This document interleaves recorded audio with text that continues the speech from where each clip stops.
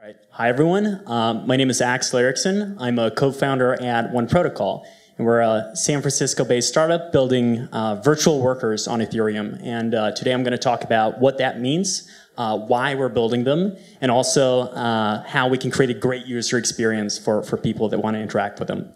So the sort of very simple idea behind 1protocol and virtual workers is that instead of signing up machines directly as validators or miners in Casper, or as solvers in Truebit, or more generally as workers in protocols that require stake, we can actually sign up smart contracts as these workers. And in doing so, we can, one, solve some fundamental efficiency problems inherent to all protocols that choose to use staking. And two, we can actually create an entirely new marketplace for earning returns on capital. So before we go into exactly how that can work, I want to give you a quick sort of background as to how we look at the space and why we're building this. So we think that a very useful model that we can use to think about protocols like Ethereum and like Truebit is that they're simply marketplaces for some digital service. But they're very special marketplaces because they are open and anonymous. So what we mean by this is that anyone can plug in as the seller. Think anyone can be a miner in Ethereum if they run the mining software. And when the buyers want to buy some service, they never have to worry about who they actually get matched up with. Think that if I'm a user in Ethereum, I sign a transaction and I send it across the network, I never worry about which miner actually forms the block that contains my transaction. So achieving these properties is usually quite tricky, but the short answer is that we use financial incentives. And there are a couple of strategies to how we can do that, but it turns out that using staking or requiring the miners or the workers to put up this big security deposit that they lose if they cheat is a very cheap way of doing so. So if you're interested in exactly what I mean about staking being cheap and how we actually classify these things, I'd highly recommend you to watch our DevCon 3 speech, which is on YouTube, where we have like a 20-minute session where we go exactly into why this is the case. So anyway, because staking is this very cheap way of achieving correctness in these open and anonymous markets, our bet in this space is essentially that there's going to be all of these protocols that can be modeled this way that are going to be using staking. And empirically, this has turned out to be true. So Ethereum is, of course, moving over to proof of stake eventually.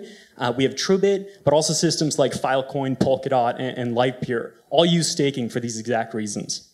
So there's this sort of inherent problem with using staking, which is that we're effectively changing what a worker needs to do. Instead of just putting up instead of just supplying some useful service, they also need to put up the security deposit.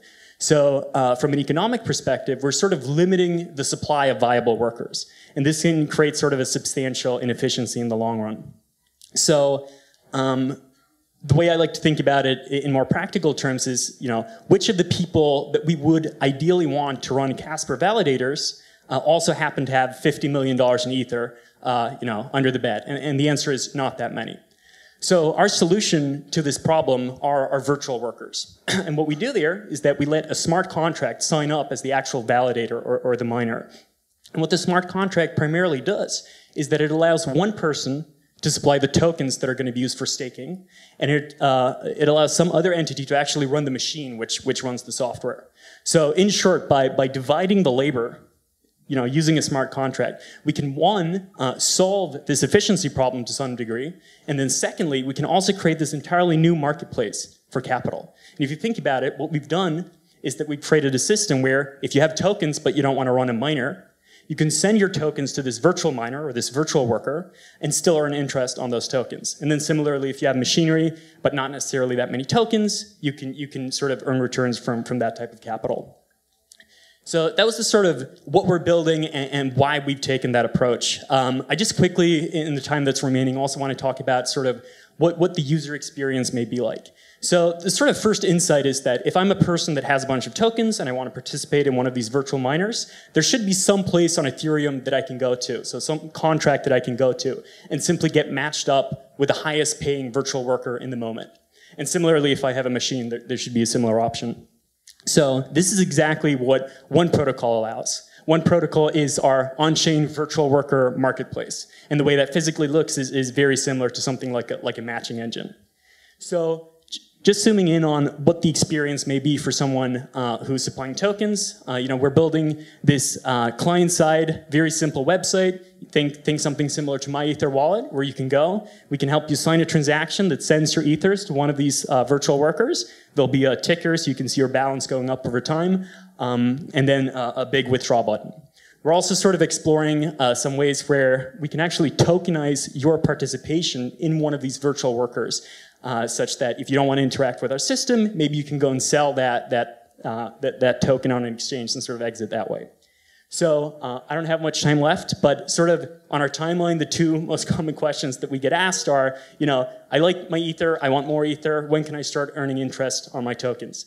And the answer there is that our goal is to launch as soon as there exists some system that our virtual workers can target to earn interest, right? So this is as soon as Casper's out there or some other system. And then, when is the 1protocol token sale? And the sort of insight there is that we're actually creating this financial transaction that happens between the people that put up the tokens that are going to be used for staking and the people that put up the machines. There's some payment that ultimately needs to happen between those, which means trivially, we can ship a payment token for that interaction, but the answer to the question is that we're not going to do that until we have, the system is up and running and we have users and it makes sense from a fundraising perspective. So I'm out of time, so thank you for your attention. We are hiring, so if it sounds interesting to build all these programs which make money, and we call them virtual workers, then please reach out to us. We're at 1protocol.com. My email is axel@1protocol.com. Thank you.